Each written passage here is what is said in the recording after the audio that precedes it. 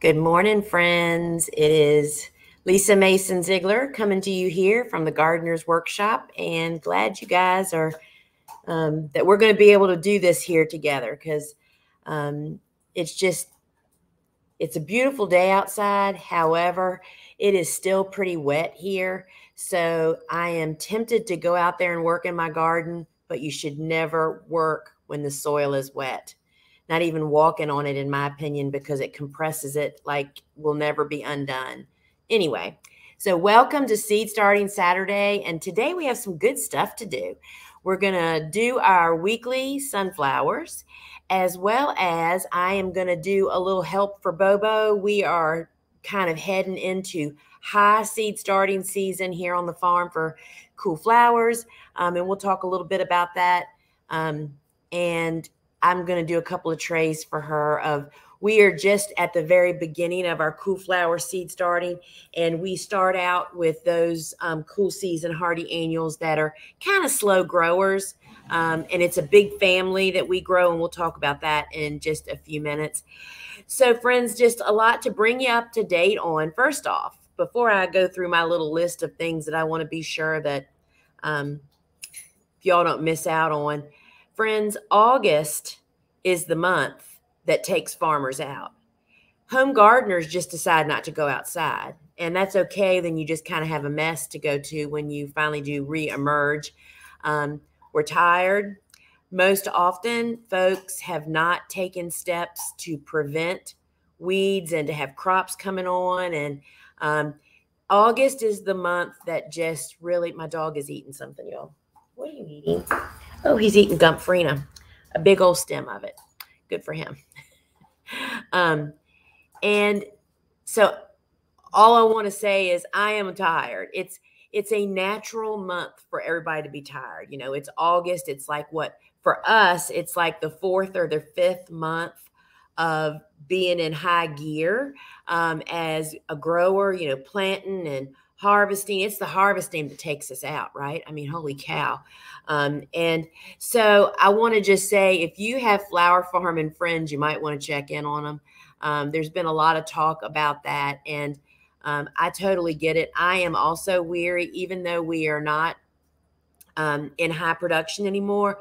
We are in high production of lots of other projects that are creating about the same workload. So, and I just want to say, August, if you're feeling defeated, overcome, knee deep, like you'll never, ever, ever catch up, you are not alone, friends. And sometimes commiserating with people that are suffering like you are make it better. So just hang on, October and pumpkin spice is just around the corner, which I am not a fan of that, but it makes people feel warm and fuzzy. And that's what cool flowers is to the gardening world and the farming world. It is the hope of spring, and it's the fresh start. And I just encourage everybody to, if you're going to not do what you're supposed to be doing outside, at least learn what you should be doing when you finally re-emerge. So I want to highlight a couple of things. First off, if you are watching me here on YouTube, it helps me so much if you would subscribe and like this broadcast. That helps YouTube to show me to more people, right? And if you're watching me on Facebook, if you would like and share this, particularly to share this in any group you're a member of that you think it might be helpful, that helps me so much. Again, Facebook and YouTube will engage more people for us when they know that people like what you're seeing. So that just really, really helps me. So we just kind of launched a new series on the podcast, and it's called Seed Talk, and it's Cool Flower Seed Talk right now. And it's myself and my seed manager, Lane, who is quite an avid gardener, and she is the one that fields all the questions that come into to the website and to the office and through our social media platforms. And so she's kind of like taken those questions and she's presenting them to me, and we're talking about a lot of different stuff. In addition to the podcast, she's made a slideshow to go with it. And you'll find that here on YouTube, if that's where you're watching. It went live this morning, and we've got some more of those planned. So hopefully that'll help some of you guys. So keep your eye out for those. And you can also just listen to it on your regular podcast app like you listen to everything else. And the other things, friends, is our Friday live show inside the Gardener's Workshop app is exploding.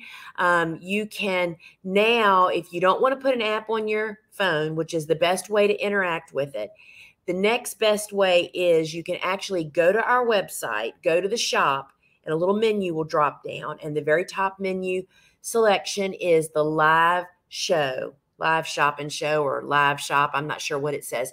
Tap there. And that brings up a page where you can watch replays. If the show happened to be live when you did that, you could watch it there and interact. And you can also download the apps there. And we have tons of fun. We give away something awesome every week. We have special bundles, introduce new products. See this coxcomb right here?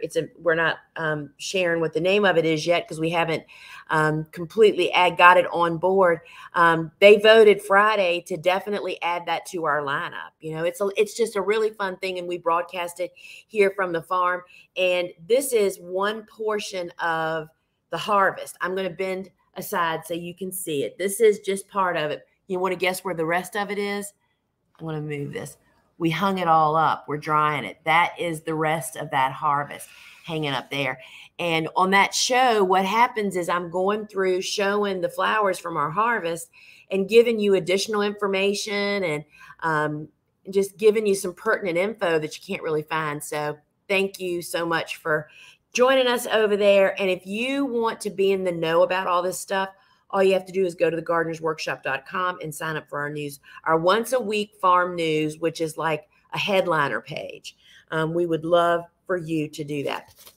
So today, let's get down to business. I am actually going to be sowing one tray of sunflowers, and I'm actually going to be doing the Pro Cut mix, which is all 12 or 13 of the varieties in there together. And then I'm going to be sowing some soil blocks of Rudbeckia, which is what we have already started to start, because Rudbeckias are that cool flower that is just a really super slow grower. I see that we are live over there. Y'all, I've kind of boxed myself in here. So let's do the sunflowers first and get them done because they're kind of quick and easy, right? So, you know, you have to ID your tray. So we start sunflowers every week. We stick with at least one variety in the same color family so that we don't get off our timetable. And so Pro Cut Mix has all the colors in it. And if I planted that every single week, we would have sunflowers every single week. If I planted Pro Cut Orange or the Fall Medley, we make several of these mixes in-house, and you can find them over on our website if you want to check them out. So we use, this is the garden marker that I've used for years, literally like almost 2 decades, this brand of marker. And you can find it available on our website. What is today? Today is, I got to turn around and look, y'all. 8/13, and that kind of freaked Tucker out, who was asleep at my feet. And so this is Pro Cut Mix. And so the really important thing, if you are a flower farmer and you're not sowing sunflowers weekly, you are missing a huge opportunity. If you're a home gardener and you want to just have sunflowers each week or so, you wouldn't have to do it every week. You could probably do it every couple of weeks, and that would probably work. But if you're a grower, you've got to sow every single week. We do Pro Cuts, I'm kind of a big fan of Pro Cuts because they're quick from seed to bloom. And it's from seed to bloom is like 55 to 60 days. So I'm just going to pour these out in my hand. And I'm going to turn you down so you can actually see what I'm doing. So this is a cell tray. It's a 128. That means there's 128 little holes here. The mix that's in here is just 50% of any potting soil. It does not have to be seed starting mix, and 50% finished compost. We typically just buy a bag of compost and a potting mix, and then Bobo mixes them together in a large tub, and that large tub is where I drop this tray and just scoop the soil up on and fill it. And that way you don't have to worry about wasting any because it's inside the big tub of where the soil is. You can clean the top off really well. You know, soil is pretty expensive.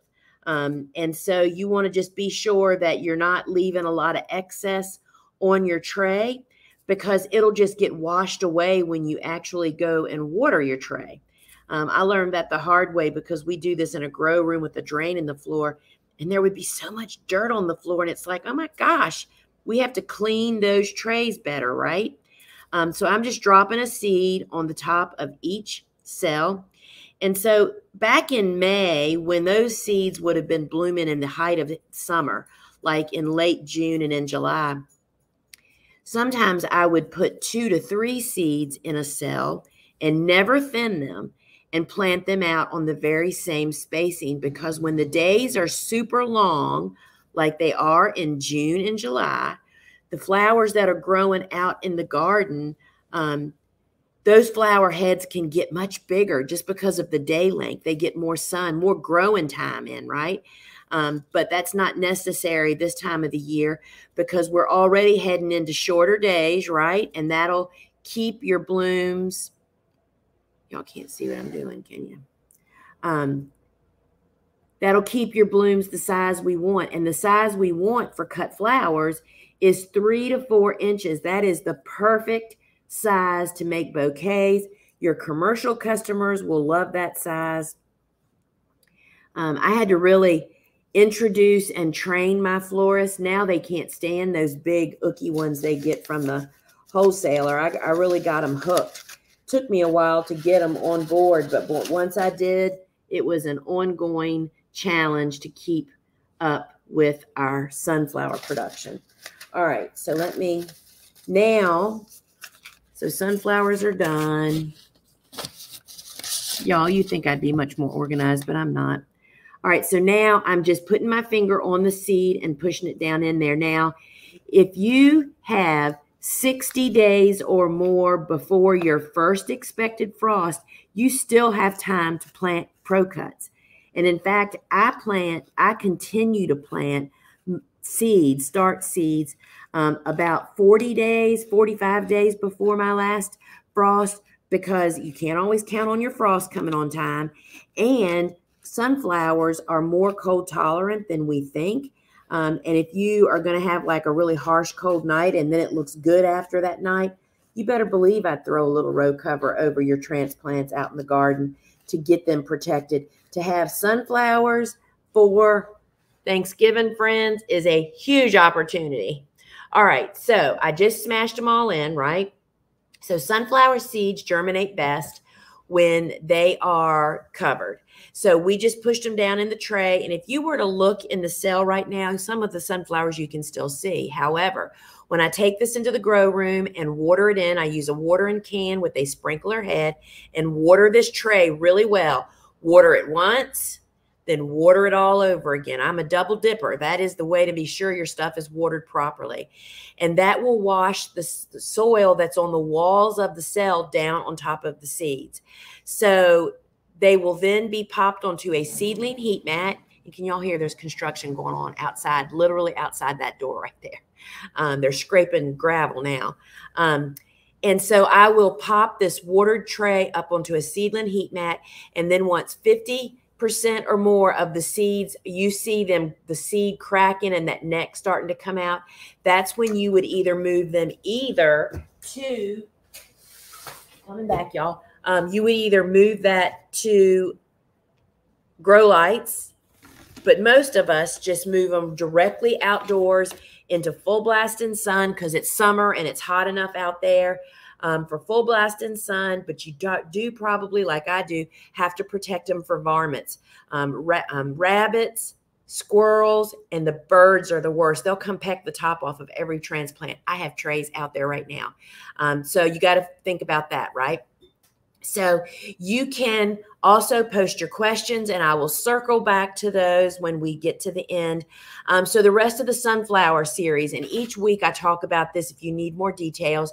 But once we move them outside and they're 2 to 3 weeks old, when they're about this tall, and when you pull on the stem, the entire cell of soil just easily comes out. You don't feel like you're ripping the stem off of the roots. If you're not getting good, strong roots, then that means that heat at the very initial sprouting time, you need to change something. That's why I like to use a heat mat. It gets that seed to sprout quick and roots to just grow. We then plant them out into the garden into prepared soil that has been prepared with the dry organic fertilizer. We incorporate that into the bed. Then we plant this transplants 5 rows in a 30-inch wide bed and then 6 inches apart in the row. We do not use the Bio 360 film, nor do we use flower support netting. If you're a small grower, I would recommend both of those. But when you're in high production, doing thousands a week, week after week, you obviously can't do that. And you just take a calculated risk that you're going to lose them to a storm if you don't net them. But we feel like when we plant our transplants, they're already a third of the way through their life, and they don't really need that much weed intervention. And then we basically cut them when they're, 55 to 60 days after the seed was started. So they only have like 30 or so days after we plant them in the garden, and you harvest. And if you do that week after week after week after week, you have sunflowers every single week to puff up your bouquets to sell to commercial customers, whatever it is that your charge is. So I wanted to, I'm trying to help out Bobo. We just have a lot going on here on the farm. And when I say a lot, I mean, if I stop and think about it all, you might need to check me in somewhere. So Bobo is a part of that with me. And so I am trying to help her carve away at our enormous seed starting calendar. So we are just now, so we're not starting any more warm season stuff except sunflowers, squash, because that's another quick one. And we could plant string beans out in the garden. But frankly, friends, I just don't think we can deal with it. We have to cover our string beans immediately because of bean beetles and deer, and it's just too much work. Anyway, sorry, rabbit hole. Remember, it's August and I'm a flower farmer, and it is really, really tiring. So I'm helping Bobo. So I went ahead, and so I saw that she hadn't finished all the Rudbeckias. Friends, Rudbeckias, there are so many types of Rudbeckias, and I grow them all. I think we're up to like 12 different types of Rudbeckias. And they all have a different look, color, need, a little bit later bloom in or a little bit earlier or whatever. Hardy annual Rudbeckias, we're talking about Rudbeckia hirta. That's Rudbeckia Hirta. That is a huge family of Rudbeckias. And this is not the perennial Rudbeckias, which I don't know the botanical name of those off the top of my head. But I know that one of the perennial Rudbeckias is Goldstrom, which is really commonly sold in nurseries because it is a perennial. That's not the kind of Rudbeckias we're talking about, friends. These are hardy annuals, which means they typically do not survive a second year after they have bloomed. Less than 25% literally come back after the first year of, let's just say we plant these this year. They're going to bloom next spring and early summer. If some of those plants were left, they'd look good all summer. The chances of them surviving the next winter to bloom a second time is less than 25%. If you're a home gardener, go for it. But as a commercial cut flower farmer, you can't even think about counting on that. You can't waste space that's going to have to be tended to and have a low output, right? So that's what I'm talking about, because I always get these questions constantly about, aren't they perennials? The hirtas do reseed. Not all of them reseed as strong as others. But as a grower, you can't rely on any of that. You plant them every fall and then again in very early spring to stretch out your bloom. And we have them blooming before Mother's Day, depending on the variety. So I am going to be, what am I starting today? Today I am starting what became one of my favorites last year, Cherokee Sunset. If y'all saw the Instagram, I think it was on Facebook too, of the bed of Rudbeckia that had gone over with the netting, and I was pulling the netting up. That was Cherokee Sunset right there at the head. That was, I mean, that was one of the most beautiful mixes of flowers I have ever grown. I mean, we had people that walked down our street for years that have never stopped and said, what in the heck is that over there? That Cherokee Sunset did it. This would be an awesome display garden. But anyway, so I'm starting those, and I'm also starting another surprise favorite, Cherry Brandy. Rudbeckias, I'm just going to start my work here, and I'll tell y'all what I'm doing and show you in a minute here. Rudbeckias are kind of a little slow to germinate sometimes. We sow seeds that we're using our toothpick with in this little aluminum pan, and that's because there's no static electricity. This is a lab pan, and it doesn't really matter how tiny your seed is. All right, I'm trying to get the seeds out. I think I got them all. All right. So, moisten toothpick, and typically I spit in the corner of my tray. But I'll do a lot of things on YouTube, but I'm not spitting y'all because I'll hear about it. All right, so what are we going to do here? So these are the soil blocks, which I've already made. And this is our wonderful tray, which we still have these in stock, friends. These come from England, and we have the worst time getting them. But I bought 2 huge pallets worth, thousands and thousands of them. And this holds 100 of the small blocks, which is really the perfect number of any individual variety that I want to start nowadays. So it works out really, really well. So I'm going to sit this right here. This could be dangerous, y'all. So I'm sitting it on the keyboard. You still can't see it. No, I don't want to do that. All right, I'm doing something different. So I'm going to put this down here. Take you off this little stand. There we go. All right. So I have my seeds here, little teeny seeds. And when you have saliva moistened on your toothpick, and those seeds are sitting here in a non-static electricity container, this goes so quick. Now, Rudbeckia seeds, as most mini seeds, are just firmly seated on the surface. Rudbeckia actually can go either way. You can push them down a little bit more if that makes you feel better. But I'm just literally making sure that they're making good contact. And as you can see, they just come right off the toothpick. And this really goes really, really quick. And it is a combination of no static electricity and sticky saliva. And I just keep going. And for me personally, I always have a little pattern I go, meaning like the way I go up and down, like right now. So that seed packet must have already been opened before. That wasn't enough seeds. Anyway, see how I stick my toothpick where I stop, because you can't really see where you've sown. And so I always go in a zigzag up and down motion. Oh, you know what I haven't done, y'all? Holy cow, getting off sidetracked. I did not put our name on here. We got to ID this. Bobo would kill me.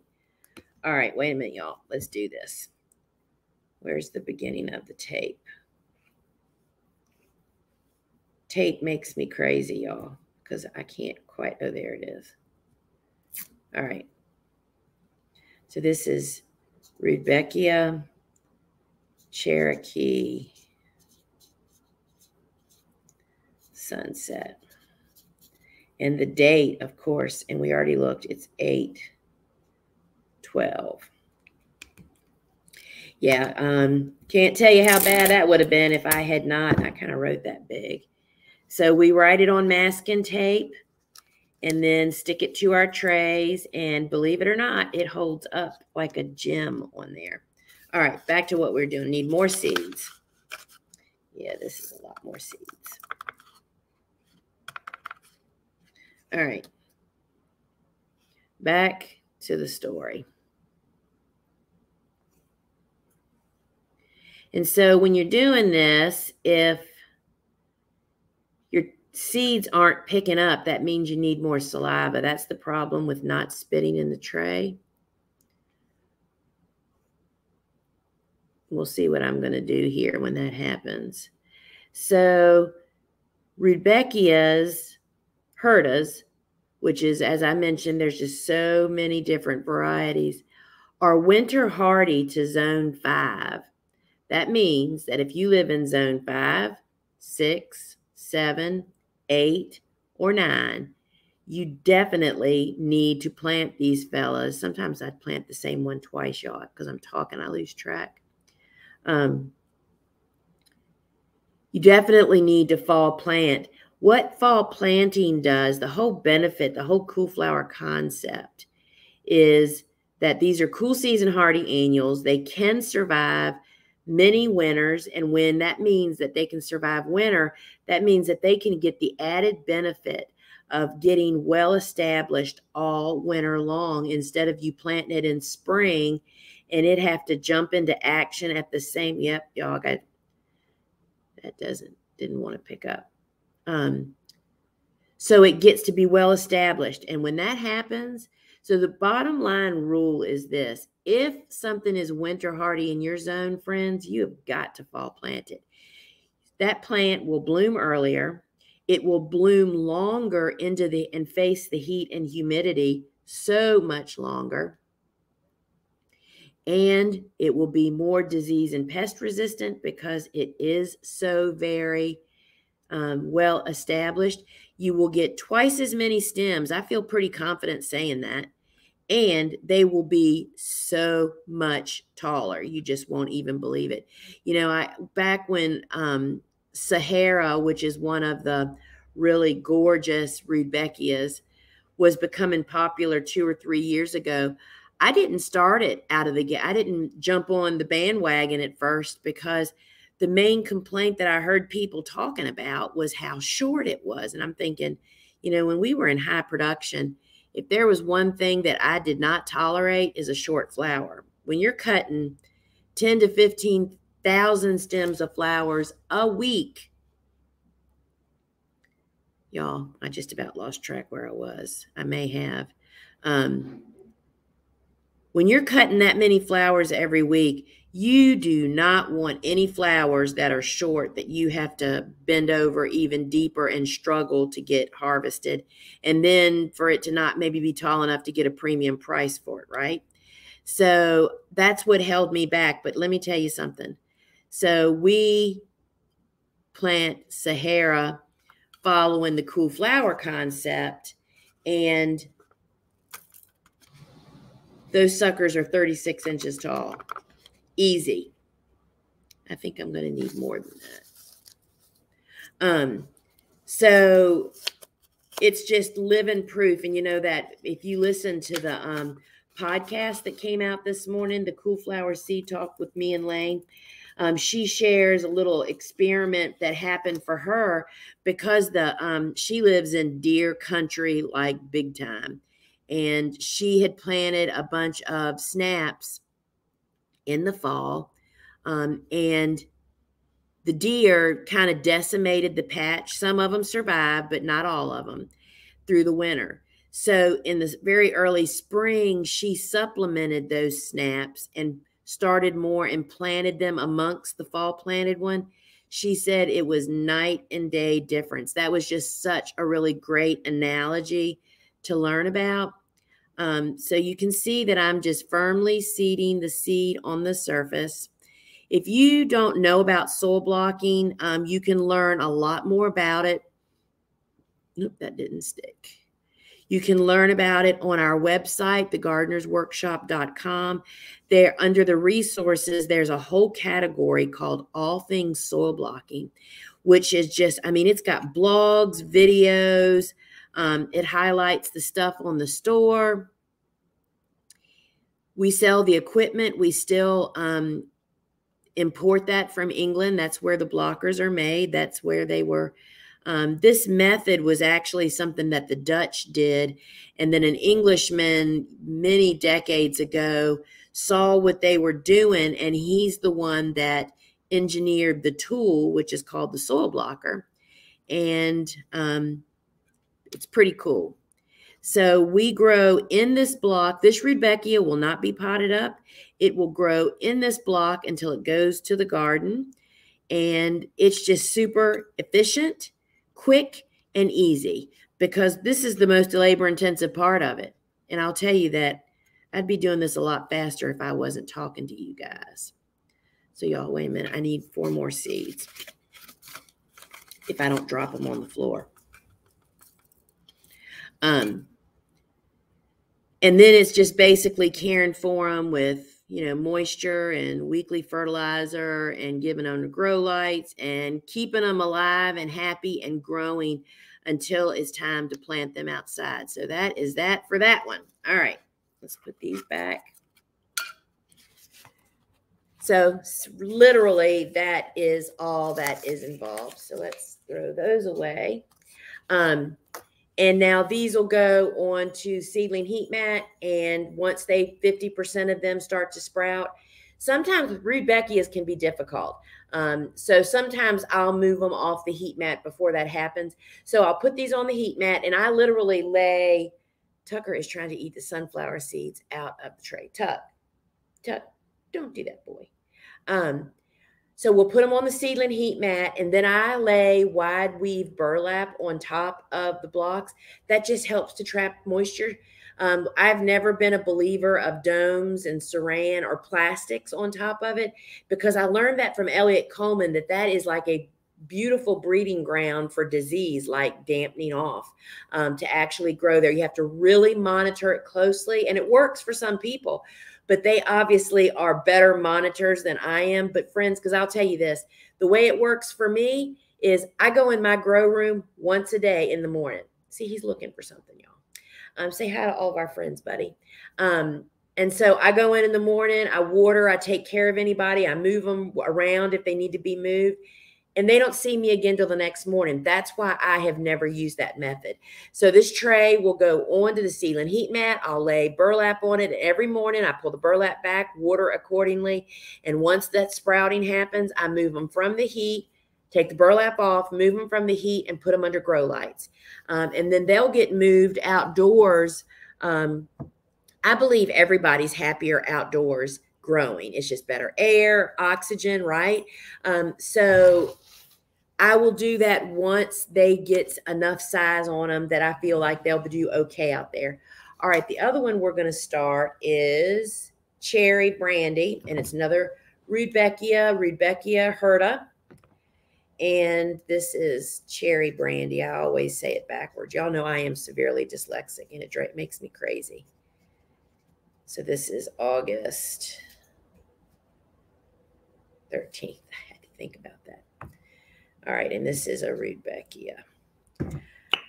All right, so love the pen. It holds up under moisture and UV rays. I mean, that's what it was basically created for. If you use a Sharpie, holy cow, you'll come out one day and all of a sudden all your writing is gone. It'll make you crazy. That wasn't. All right. Buck Tucker's back to eating Gumfrina.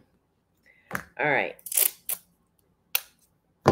So we're going to put this on. All right. And y'all, I don't know what I'm going to do this afternoon. So I'll be posting a reel probably tomorrow morning. We had a monsoon rain here. We got like 3.5 inches in 2 hours on Wednesday evening, late afternoon. And I'm pretty grateful because we had a huge photo shoot on Wednesday. I mean, we had like 45 buckets of flowers, but there was a lot of shooting done in the garden. And like all of that gardens got pretty much flattened. Not all of it. The part that was netted, this was the joy of netting your flowers, y'all. Those that had netting gave us options. And so, but some of them, even because the rain was so torrential, the stakes gave way And I had to go shore it up this morning. So I did some videos of me doing that. So at least you have options with when you have netting. All right. So I am just, this again is another Rudbeckia hirta. It is cherry brandy. Or is it brandy cherry? Cherry brandy. See, y'all, I can't remember from 1 minute to the next. And I was really surprised over these because I really heard, I mean, the seed hybridizers even say 20 to 25 inches. Oh, we got 30 to 36 inches easily on all of these. And why is that? Because we fall planted them. I would love for folks in zone 4. The problem with people when you start getting, we have a lot of people doing cool flowers in zone 4 and zone 3, and they aren't fall planting. They're planting in very early spring because they have such, I mean, they get ridiculously cold temperatures, but they also have heavy snow load. But we have 2 growers that really do a lot of experimenting, and I mean, I'm just surprised at some of the results that they're getting. So you have to know that very early spring planting is the real benefit for folks that are in those really cold northern regions, that in addition to that, they get heavy snow load, which means there's no sun. So there's a lot of variables that can happen. Cool flowers are for everybody. It's just that we all perhaps plant at different timing, right? So I'm going to empty a couple of these packages. These have fewer. You know what dictates how many seeds are in a packet, y'all? It's how much the seed cost. I mean, that's the only way that we can really dictate that, right? And, or, you know, do what we have to do. And when your seeds are expensive, I'm going to do one more because we have 100 blocks here. Anyway, you have to really know your zone, know your frost dates, and then learn the hardiness zone of those flowers that you want to plant. And friends, if you plant plants that are not hardy in your zone, you have to know that's called a gamble. That's called a risk. That's called you have to take extra steps to get those plants to survive. So we all have to do our homework. Nobody can do that for you. And it's hard lessons learned, but people have to learn them. I mean, our boxes are stacked with people having failures and the failures are totally self-induced, just like I did. But friends, here's the secret. The road to success is paved with failures if you go about it and learn from your mistakes. I make mistakes all the blooming time. Just ask my staff. Sometimes we do things and then we look at each other and say, well, this is not going to work. And we just spent a lot of money on that. But you know what? That is the way it goes. And that's why, you know, we are preparing for Flower Farm, my course, Flower Farming School, the Basics. Enrollment is in October. So we're doing a ton of work on that right now, which just means the girls are having me review things, look at things, talk about things. And this morning I had to sit down and they call them Lisa's love letters. They're the notes and reviews that, and actually our Jessie deemed it that name. Letters that people send to us and emails and reviews of just how the course has helped them and what it's done for them. And, you know, the people that I see that consistently make it to the other side. And what I mean by that is that they say, I want to be a flower farmer. I want to start a business. I don't mean it doesn't have to be a full-fledged take your life over business. It's like a side hustle that they want to generate some income for their family. but they understand the importance. I got 2 on that one, y'all. Whoop. Let me get him. Got him. They understand the significance of doing it in a way that they can make it to the other side and be successful. And reading, I had to read through some of those love letters, love notes this morning. And the people that really seem to excel and exceed and succeed. Oh, look, y'all, do y'all see this right here? We have our very own caterpillar. So I made these soil blocks outside in an open tub that's been sitting out there, and I'm sure he kind of got airlifted in. I'll put him right here on, I'm not going to put him on the tray. He's going to be on the computer here where there's nothing he can really damage. These are the guys that eat your seedlings to the ground, by the way, y'all. Now I've totally forgotten where I am, I think. I think we're going to start right here.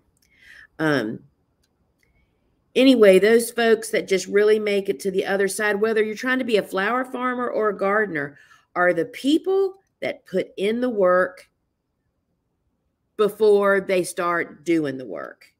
And what I mean by that is that they figure out what needs to be done and don't just jump in heads first. And there's nothing wrong with that because heavens knows I've done that. But anyway, shouldn't be talking about this. I'm just rambling, right? All right, let's see if I may not have brought enough seeds home, y'all. And I double sowed, I am pretty sure, some of these. But all I'm saying is I personally review stuff. See, I picked up too many on that one. I review things before I go to do them. And I mean, nobody can remember everything. And sometimes you can eyeball it, but not always. Like eyeballing, this is a big one. Does the seed need to be covered with soil or not? Do you know that every year when I go outside in the fall to direct seed some cool flowers, which is the only time of the year that I direct seed, I take the book with me.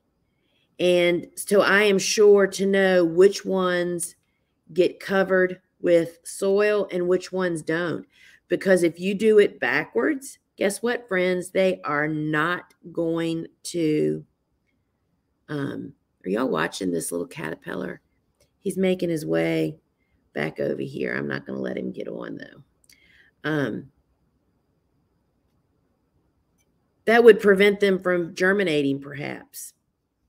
You know, the one that is so very difficult for people is poppies and bells of Ireland. Y'all, believe it or not, it looks like I'm going to have exactly enough seeds.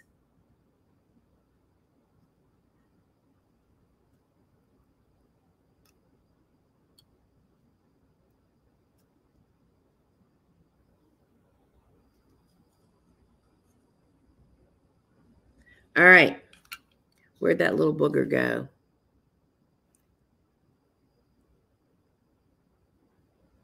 All right, y'all, where'd he go? Is he on the side of my tray? I'm just getting the tray away from him. All right, folks. So that was sowing Rudbeckia.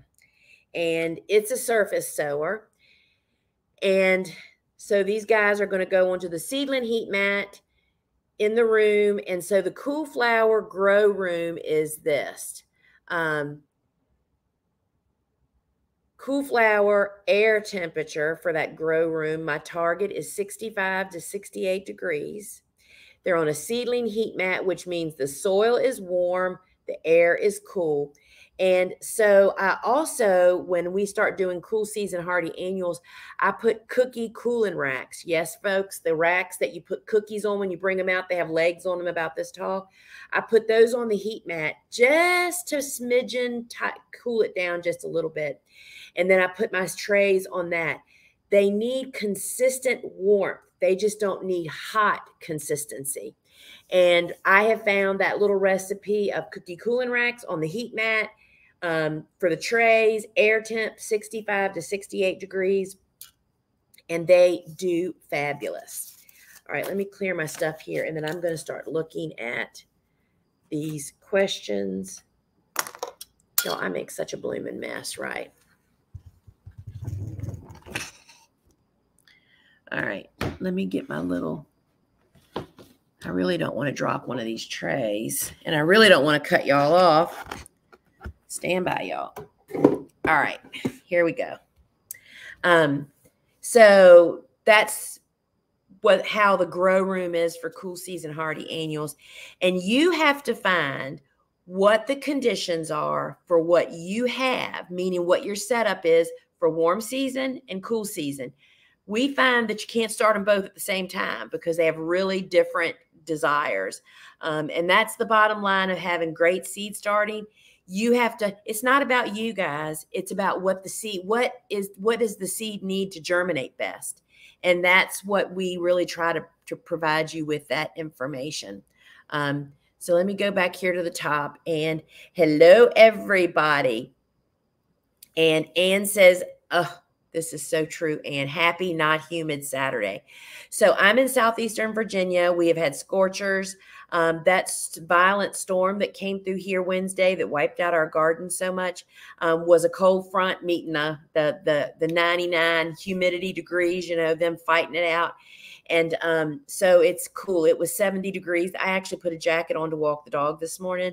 And we still have some heat coming, but it is a beautiful, beautiful day. And so I love seeing the sunflower emoji. And so everybody knows what that is. Whenever you see people commenting with the sunflower emoji, those are students of any of our online courses. We love it when our students identify themselves. And because, you know, I will start, you're going to hear me start saying, my students, if you would be willing to raise your hand on any live event and say, hey, I'm one of Lisa's students. If you're thinking about taking her course, just ask me anything. We want people to know firsthand from our student experience what our courses are like. And so we love when people identify themselves with us. And so Fran says she's exhausted. I mean, that is the reality for flower farmers. And I mean, even if you're doing everything right, meaning you're keeping on top of everything, it's just the heat exhaustion and the height of, if you're growing a lot of warm season tender annuals, oh my gosh, they will take you down at this time of the year. You wouldn't believe I don't know if I guess I did post some images. If you go into the app, you can watch the replays of the shop and show. You would not believe how many flowers were here. And we actually attempted to do a behind the scenes, which there's one on YouTube and Instagram. I don't know how much you could see of it, but there was a ton of flowers. And that's what kills farmers in August. So the way that I recommend some self-care stuff, that's reality. People can talk about self-care all they want, about taking time off, doing this, that, and the other. That has just never been a reality for me. But I'll tell you what is a reality. And this is one of the things I do talk about at Flower Farming School. One of the things that I recommend that my students do during the month of January or whenever, I mean, we have a lot of Australian students that are opposite of us. When your downtime is, meaning in the deep of winter, I recommend taking a week and filling your freezer with harvest meals. These are meals that are quick and easy, that when you drag your tail in at 8 o'clock on a August night and everybody's staring at you like, I mean, I have a man that'll cook dinner, but he also owns a company. So we're kind of on the same wavelength. We're both pretty tired at the end of the day. You want to have some easy go-to meals that you can literally pull out of the freezer and have ready in 30 minutes or 45 minutes. And in the dead of winter is when you do those things, and don't let yourself use those up earlier in the year. I mean, if you have to have my freezer to have boxes, plastic boxes that I put bag spaghetti in, a stack of ribeye steaks, whatever the things are, little lasagnas that we can take out and literally pop into the oven almost frozen. And the ribeyes, this is totally off subject, y'all, but I'm going to tell you anyway. This is the way I defrost steaks and ground beef super fast. We do not use a microwave, and we do it so quickly. It's not a risk. I've been told by the health department type people.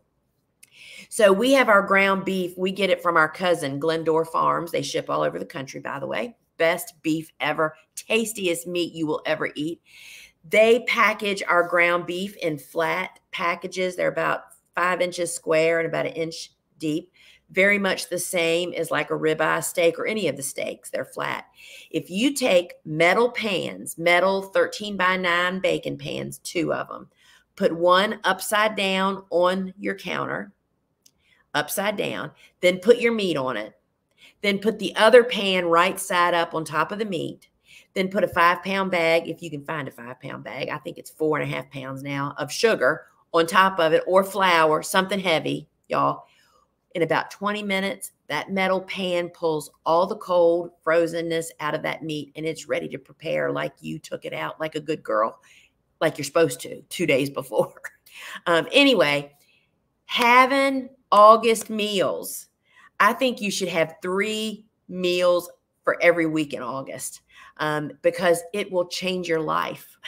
Have frozen garlic bread, lasagnas, spaghetti, steaks, or whatever your go-to. There's a lot of chicken casseroles, and you just won't believe how that will revive you, because people, that's the reality. And we do a lot of mowing down in August of things that in July I convinced myself that we were going to resurrect. I just looked at one this morning. Let me just tell you what this one is.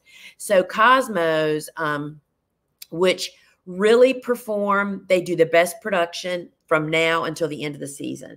They really like the days as they're getting shorter and shorter, but they definitely bloom earlier. So we succession plant Cosmos 3 times.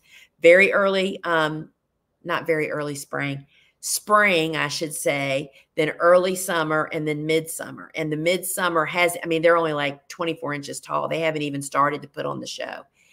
The very first planting, I had Christine cut to the ground. We left like 10 or 12 inch stumps, little frillies on there for them to reflush.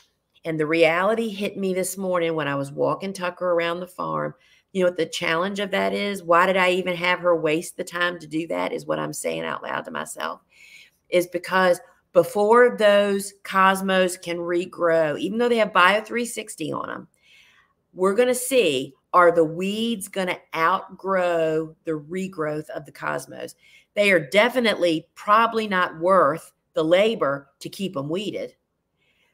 Anyway, this is the kind of stuff that happens. So I can almost promise you we will not do that again. We'll just mow them and either plant cover crop or plant another fresh crop there. So August is a killer month, and I know you're exhausted, Fran, but think about those things. And I'm sorry, y'all went down a rabbit hole. And I see that Jesse has posted some links on here to the shopping show, to the podcast, the Seed Talk with Cool Flowers.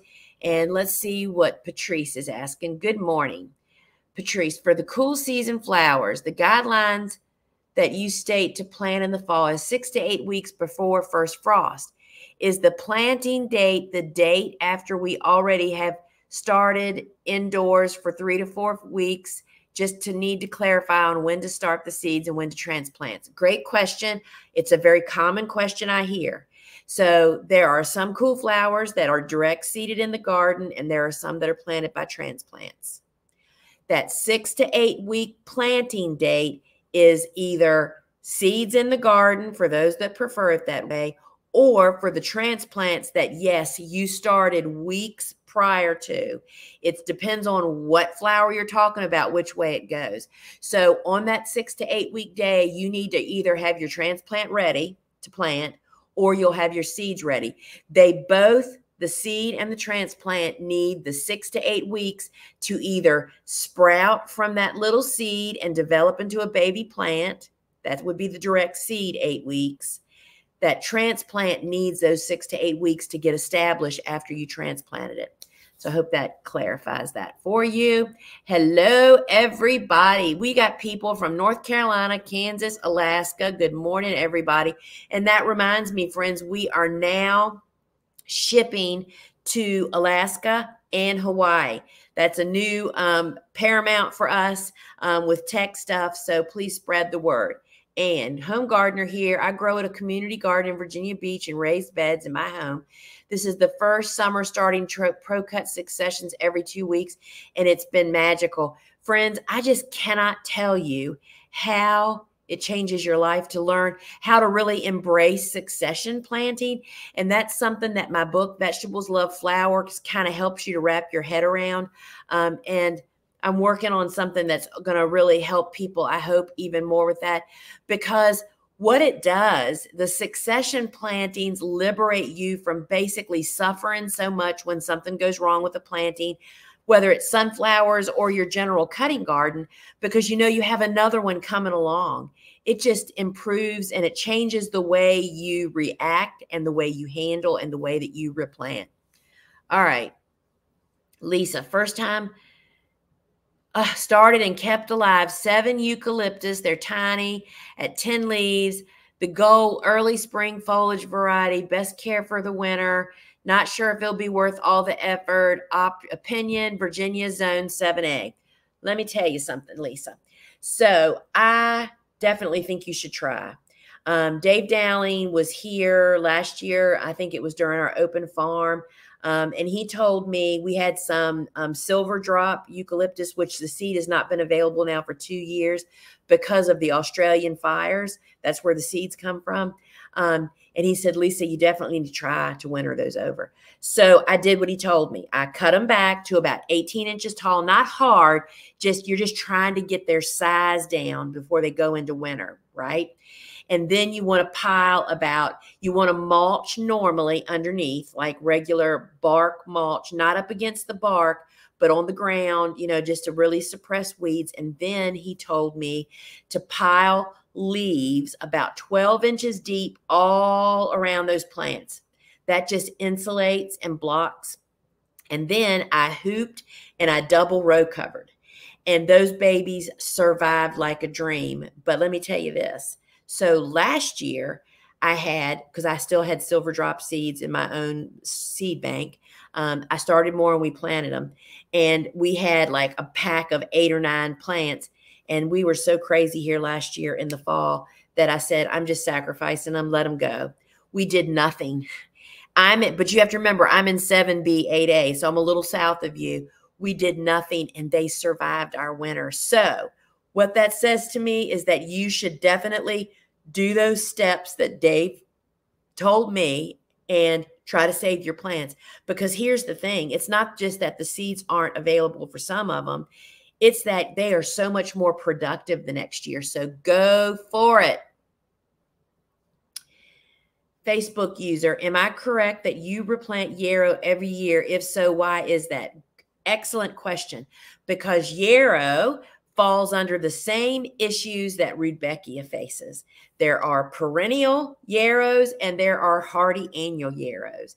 And so the hardy annual yarrows, which is Milliforum, I forget the name. I would have to see it again to know the botanical name. The Colorado Sunset is the one that we sell the seed to and the only one that I grow. They are hardy annuals. They, again, will reseed just like a Rudbeckia will. But here's the problem that I've personally experienced with the reseeding of the Colorado Sunset. It's only certain colors that are strong reseeders. And it's not those beautiful pale yellow, the shrimp color, the dark magenta pinks. Those aren't the ones that reseed. There is an old picture going around the internet somewhere, and it's on our website somewhere, that shows I had 2 100-foot beds of yarrow. That was back when we were in high production, and we allowed it to reseed. So the first year, it was like this rainbow behind me. It had all the colors. It was glorious. Then it reseeded, and we just netted it the next year and let it grow. It was 99% that white color. None of the beautiful colors. So that is Why you replant it every year is because you lose them. And while some of the plants may winter over for a second bloom, it is a very low rate. And again, as a grower, you cannot count on any of that. The maintenance of trying to keep those types of plantings weed-free is a headache. So that's why. Which variety blooms at Mother's Day of Rudbeckia? So we make Mother's Day, if it's a warm spring and early, Indian summer. That's the big yellow one. And I tell you, the ones that are earliest for me, I can almost promise you that Goldilocks would also get Mother's Day. But you have to do all those little extra things that we do to cool flowers here on our farm. We fall plant them. We get them in on time. We plant decent sized little healthy plants, and then they're hooped and row covered potentially for the winter, which means that they get super well established and they are growing a little. They're a little ahead of the game. But I will tell you what happens to Rudbeckias oftentimes when you hoop them is the slugs will eat them.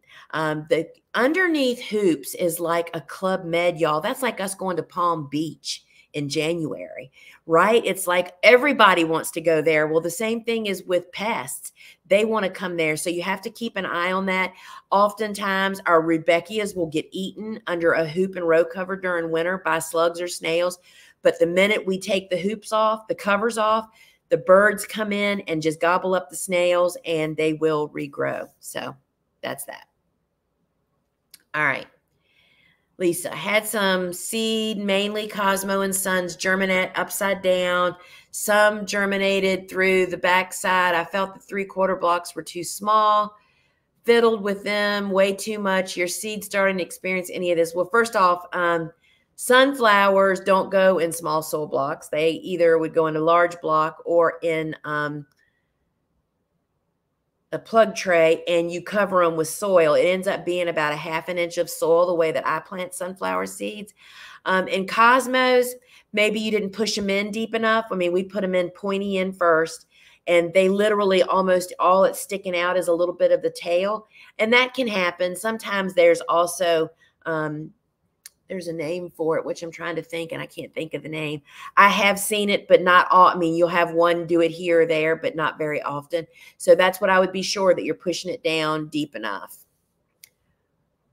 So Patty asks, oh, wait, where'd you go, Patty? There you are. When are sunflowers ready to transplant?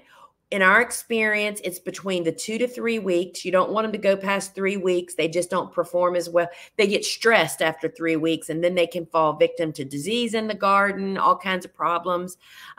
So as soon as you can pull on the stem and the entire cell comes up easily without you feeling like you're going to rip the stem from the roots, that's when we do it. And for us, that's about 2.5 to 3 weeks.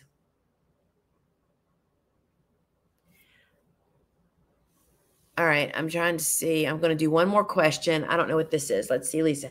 How much saving does TGW Seed Starter do? I knew when I was spending so much time saving tiny sprouts at some point, speeding past good business practice, beginner recovering gardener. So I'm not sure I understand your question, Lisa. I'm sorry. I knew I was. So I think what you're saying is if you have puny starts for whatever reason, you're spending time doing CPR on them. No, we don't do that at all. Unless it's something we don't have very much of, or it's a seed that's not available, or we can't restart it or something like that. And so, yes, you're right. It's hard to let things go. Y'all would just croak if you saw the stuff that I composted. I mean, you just learn through years of experience. You're better off to spend your time starting more than you are to spend time trying to do CPR. All right, I want to answer this one too. This is the last one. This is Lori. I'm in zone 5B, and I'm currently planning out my 9th succession of sunflowers. Way to go for the Midwest Old Threshing reunion coming up and a late August wedding. They are such a joy to constantly have to be able to harvest. Thank you. Oh, thank you. I didn't see the rest of your question there. I thought you were asking something. Yeah, I'm telling you, friends, this is why I'm a flower farmer. Once you figure out this whole succession and how you should constantly replant a lot of things, it just makes it so much more joyful. And I'm going to tell you this, and then I'm going to end it with this. So, you know, we're in a really different place right now because we're not selling flowers anymore. We grow this big cutting garden for education purposes. Like, I wouldn't be doing this if we were still selling flowers. I wouldn't be here with you right now. But I'll tell you, one of the things that I have found that is happening that I totally understand now, why people that don't harvest on a regular basis, flowers and their vegetables and their fruits, why they have problems. So because we don't have to harvest every Monday and Thursday for our customers, we harvest just once a week for our big shopping show on Fridays, right? And what I'm finding is that we have a lot of problems because of that. I mean, there's old flowers in the garden because it's only being cut once a week. And the other thing that we have a lot of fig trees on this farm, and we used to sell the heck out of our figs to our members only, Flower Mart members. And so we have not been harvesting our figs like we normally do. I mean, you can only eat so many figs, right? I mean, we love them. I eat pizza, put them on pizza. We put them on everything. But when you're not picking them clean twice a week and picking them early like you're supposed to, that means the wasps are getting in there and the bees, which makes it harder when we go in to pick those that we want. So friends, that's why I totally recommend, if you're a home gardener, you need to have a very small garden and pick it hard and pick it twice a week, because you will have a better success rate. And small growers, you're overplanting most often, which creates this vicious cycle of failure. So I'm glad it's been good for you, Lori. And friends, I have to get off here now. I have a bunch of men out there I'm going to get lunch for the construction going on here on our farm. And I want to just recommend again, remember, we have an app. Go to your app store, download, or you can just find all of that information at thegardenersworkshop.com. And Jesse has actually posted a lot of the things that I've mentioned right here in the feed on YouTube. And check that out. I would love for you to join me on Fridays. We have some great giveaways, friends. We have learned that just brings swarms of people. We're giving away stuff you can't buy. And so it's a lot of fun. Check out the Gardener's Workshop. And friends, when it does come time that you need tools, seeds, and supplies, or you need some education, consider us. Those avenues of our business, our online garden shop and our courses, are what fund all of this free resources that we provide to you guys. We have a staff of 14 people, and everybody has to get a paycheck just like you do, and everything else that goes with it. And we love that we are able to provide so many resources and to support people in the way that we can. And we just thank you for considering us when the time comes that you have $1 to spend and need something that was related. And so, friends, until we meet again, ciao.